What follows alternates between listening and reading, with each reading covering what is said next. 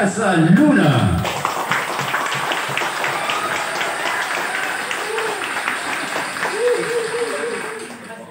Thank you, Salada. Bigyan mo pa ako ng pagkakataon.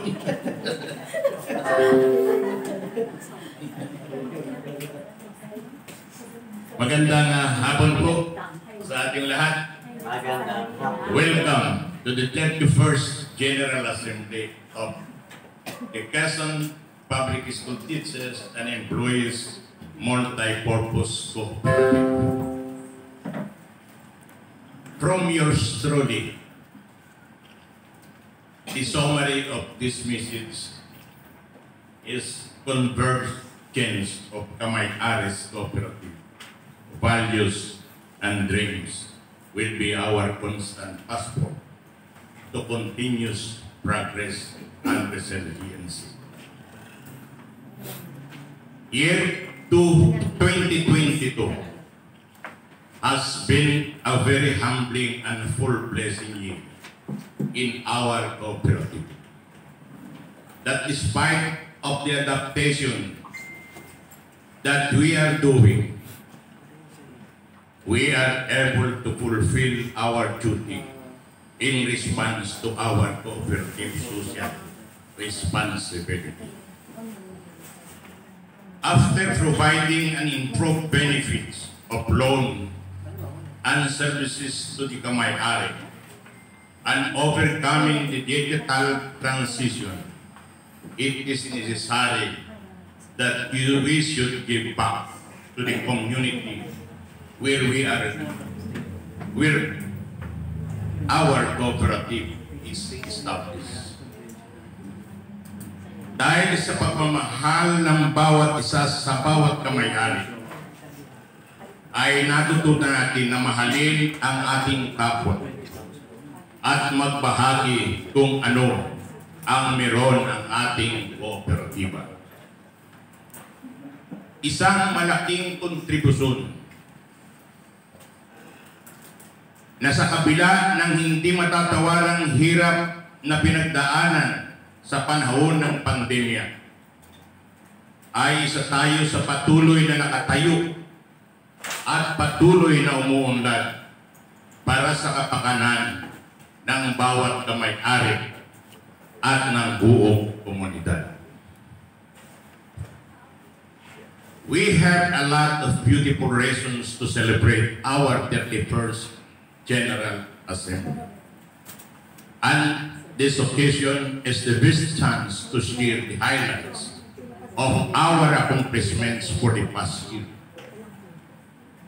Sa unang taon pa lang ng 2022, ay agad tayong tumugon sa pinatupad ng DepEd sa pamamagitan ng Automatic Payroll Deduction System sa pagbibigay ng mas mahabang panahon ng pagbabayad ng loan sa loob ng 4 o hanggang 5 taon.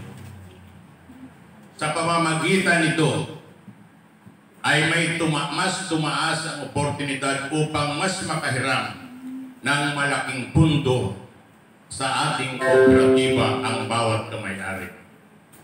Mas pinatagal na termino ng pagbabayad.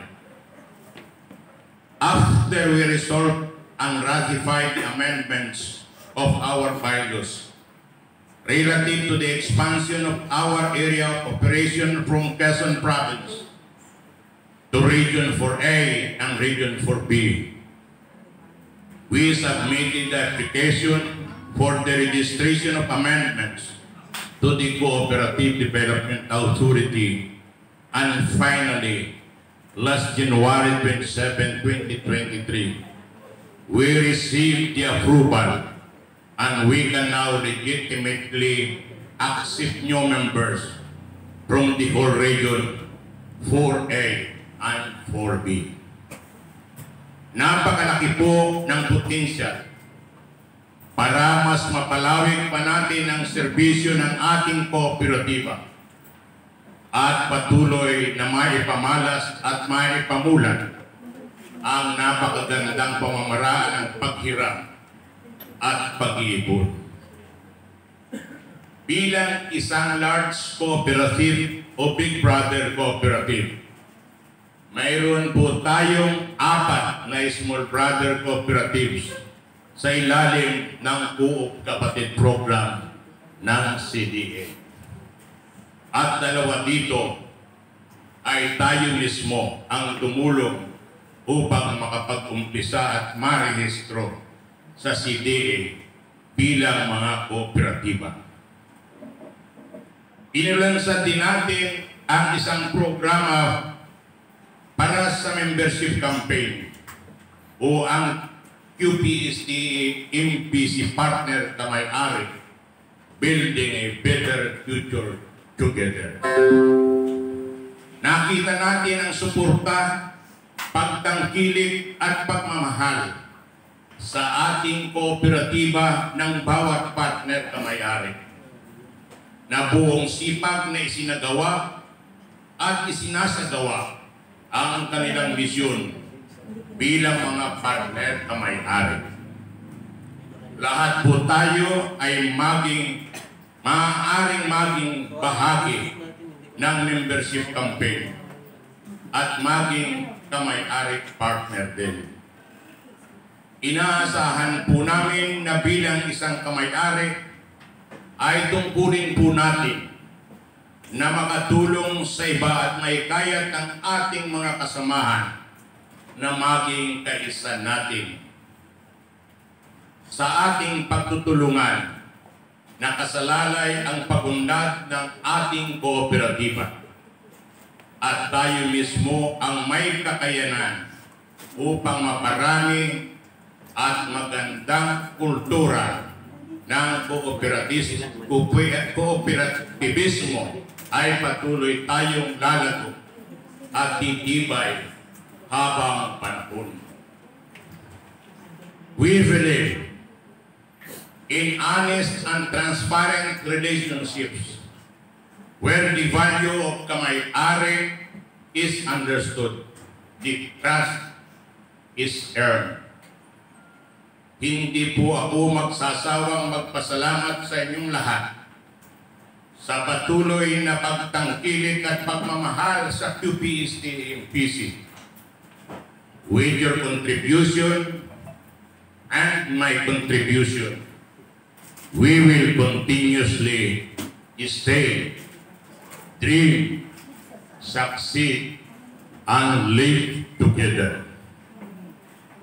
Lastly, yours, being the chairperson of this cooperative, is very grateful and thankful that I have with me our intelligent and hardworking General Manager, Hini Ambas.